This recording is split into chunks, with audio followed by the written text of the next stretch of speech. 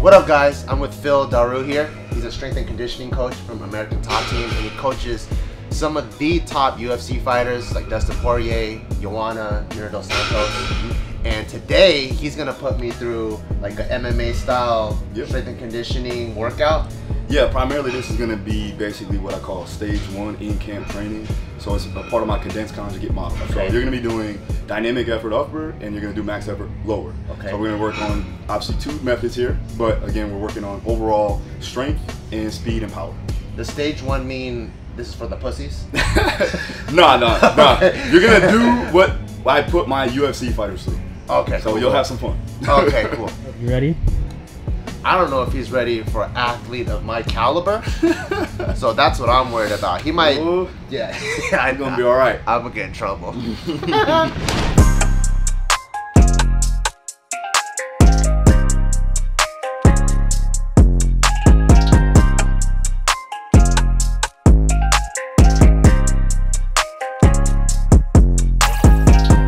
just gonna evaluate my walking, and you just want to see how I walk. 10 steps this way, 10 steps that way.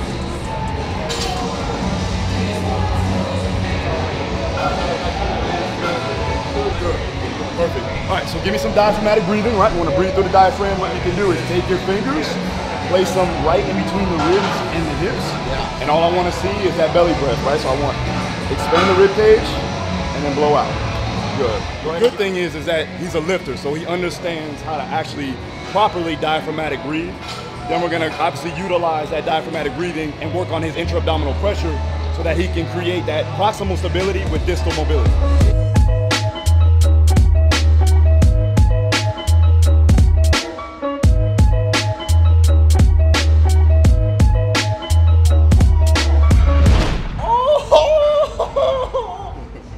This is so hard. He likes when I touch him. That's this is so hard.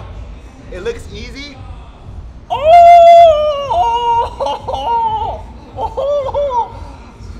Why is this so hard? What the fuck? There you go. 100. So again, right, when we talk about it, primarily, let me chew on my mints real quick. I don't want to blow you out, man. Okay, no. I just worked out, so. And I just had Chipotle. Maybe I need a mint too. Plug. Nah, you're all right. You're all right.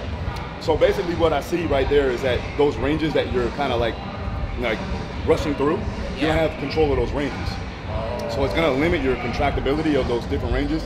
And then when you're talking about in and out, like moving in and out laterally, getting in and out of the pocket, we wanna make sure that we have that optimal range of motion, active range of motion or mobility, so that you can produce more force, right? And redirect it getting in and out, because our movements are gonna be here, back and forth. So when you're Muay Thai, same concept, you need to have a strong base. When you move, right, you're planning off that hip. So again, adduction, abduction, that's gonna be a key role in how you actually control your kicks. Make sense? Yeah. All right, so let's go back down. We're not done.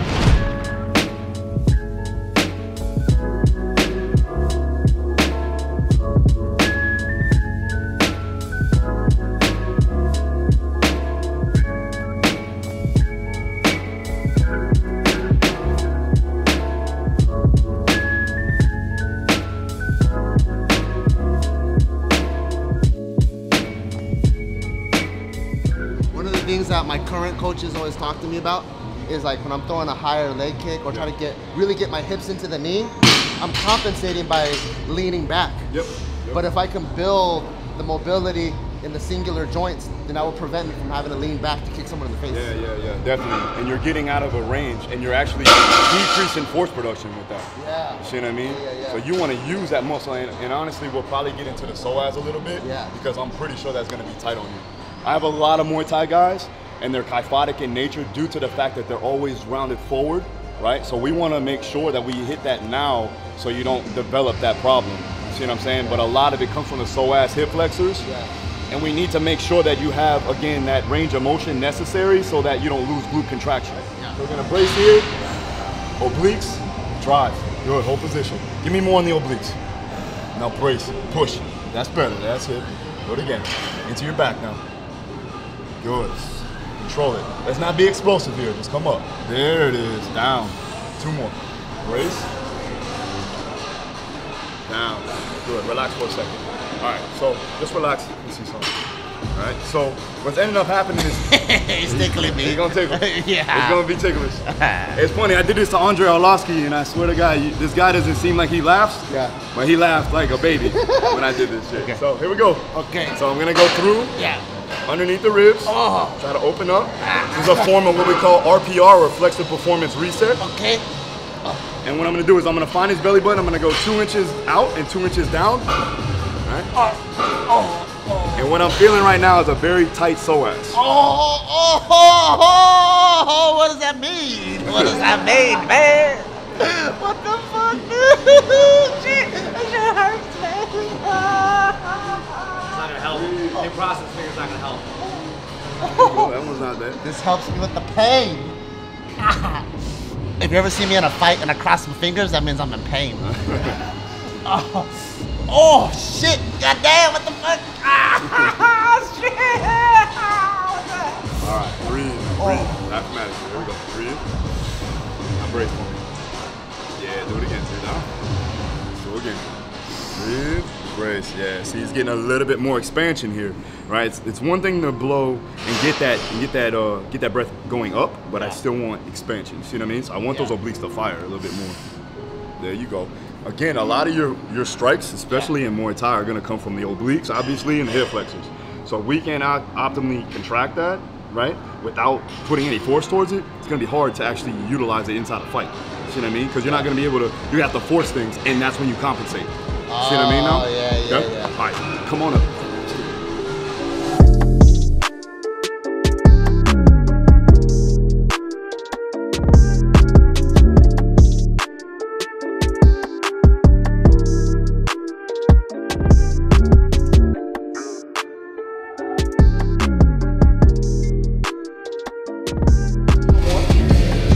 Rotational toss, and we're gonna shoot it through like we're shooting our backhand, right? So I'm here, I rotate with my hip, I let my hip lead, okay? Don't overextend though, so I don't want you to close it down here. I just want right here, and then let the arm follow. So I'm here, ball is right here, nice and close, elbows are in tight. I go ahead, I'm gonna pivot my foot, my hip is going to lead again. Boom. Again, we're here. Tighten up the oblique. Boom. Okay. Now, 0-60 fast. Alright, let's go. Good. Alright, there we go.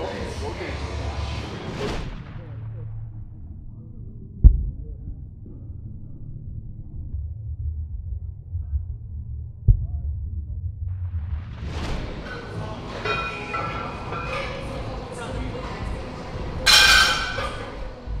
Are you running away, dude?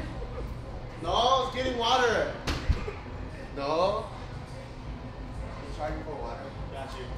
Let's go. Okay. I think he was running away, man. No.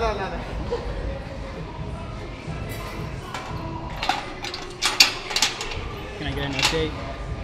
How you feeling? I'm supposed to do a podcast after this. Probably should have did a podcast before. So this is hard as fuck. We didn't even touch weights yet. God damn, man. What the hell, dude?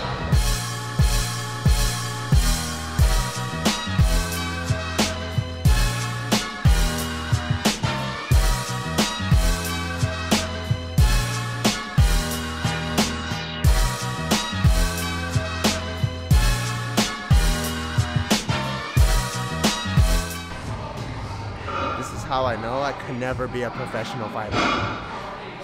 It's too easy. That's why. Come on, man. Call this a workout? Barely breaking a sweat, man. Bro, that shit looks tiring as foot. People try to get me shadow boxing. I could barely shadow box without weights. Not dead. Okay, so this is a Zercher squat, but we're gonna use the box squat too as well, because I also wanna make sure that we're utilizing lateral hip force displacement. So when he pushes, he's actually gonna spread the floor apart. You're gonna go ahead, tight, drive up, squeeze the glutes, obviously just like you're stepping back with a regular squat. Let's get nice and wide, right? So we're actually gonna externally rotate a little bit, and what I want is a big step, right? The hips back, spread the floor, then drop it. I'm a strong guy, but am I a gym rat? I don't even know what that means.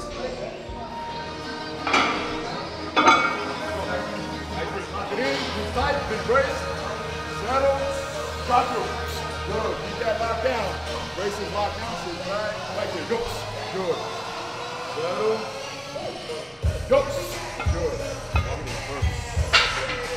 Go. Settle. Come on, Bart. Back. Drop. Drop. Drop. More. Drop. Oh shit! God damn!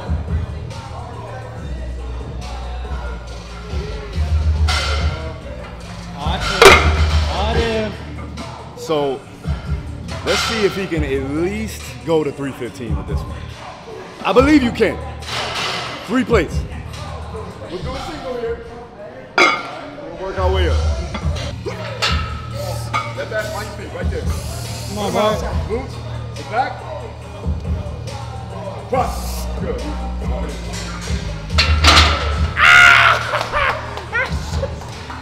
I need a towel. He's trying to be hard, but it's not really working out too well. Go grab a towel, man. So the bar is like way too soft. I'm like, dude, this shit's too soft. I need something harder. So I put this on. It's a what? It's a man pond. Man pond. Man pond. Good. Step back. Right there, let's go. Settle. Sit back. Drop. Oh, what the hell's happening here? We can maximally load this with lighter weight than a back squat, than a deadlift, right? But still get maximal intent. We're still getting absolute strength out of it without that overload with all that weight. See what I'm saying? So the nervous system isn't going to get as taxed, but we're still getting the adaptation.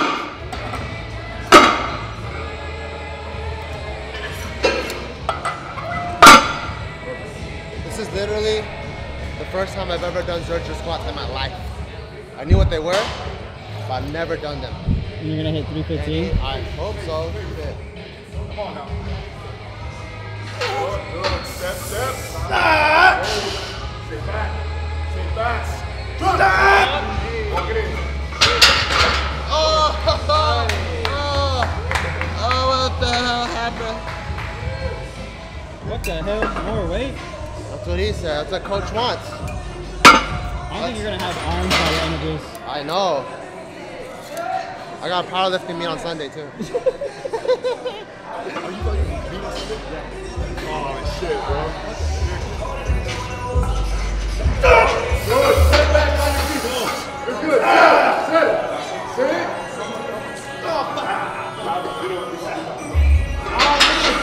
Oh me. I should have. I think it was more of a arm thing. I think it. It's good though. Listen.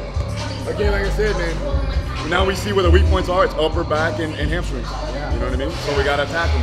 Hamstrings, glutes, hips, upper back.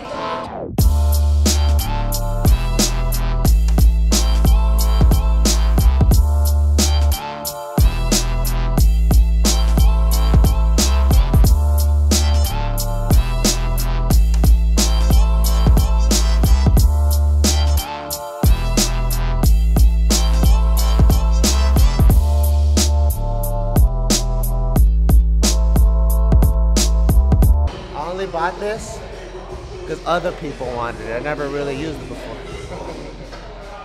Yeah. Well, I used it today, so thank you, Bar. I appreciate that. So this is good for the entire posterior chain. Glutes, So remember, we just compressed the spine. Yeah. Now we're decompressing the spine. So whenever I do compression exercises, I want to decompress the spine in general. Honestly, what you're doing here is you're getting a rehabilitation, right? You're increasing range of motion, right? You're driving synovial fluid, and then you're also getting some strength qualities in there for the spinal erectors, hamstrings, and glutes. Like I said, what you needed, after that max effort lift. It's gonna be active recovery, right? So we're gonna fire up the hip flexors here, okay? Over here, extend, tight, keeping the back down, right? Trying to get here, extend. So we're here, locking it down, right? And we're gonna switch.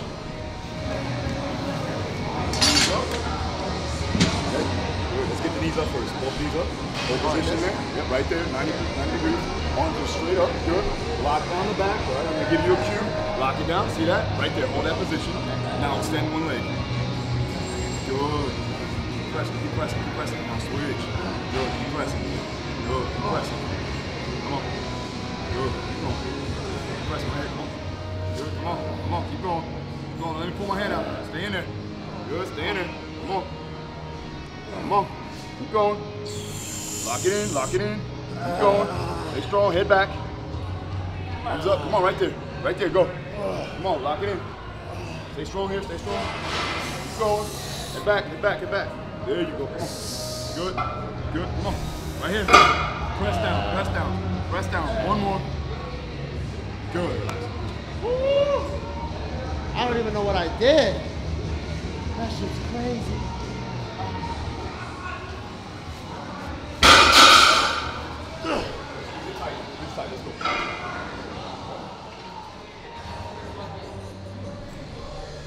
How's he doing? He's doing good, man. Honestly, this is more than what he's used to, and this is kind of an ordinary day for us. You know what I'm saying? A lot of the times with the fighters that we have, they have a large aerobic base. Like I said, their GPP, their general physical preparedness, is at an elite level. So this is another step in a direction that he wants to get into. So he got what he asked for. Come on. So that was probably one of the hardest workouts of my life, honestly. I've never done stuff like that, especially when you do something new, you know? Yeah. It's like your brain and your CNS is like, what the hell is this kind of stuff? I learned a shit ton of stuff, so I can't wait to take this back. Thank you guys for watching. This is probably one of the most informative videos we've done in a long time. Let me know if you like this, put in the comments below. Thank you for watching all of our content. Don't forget to support the brand, barbellbrigade.com. See you guys next time. Peace.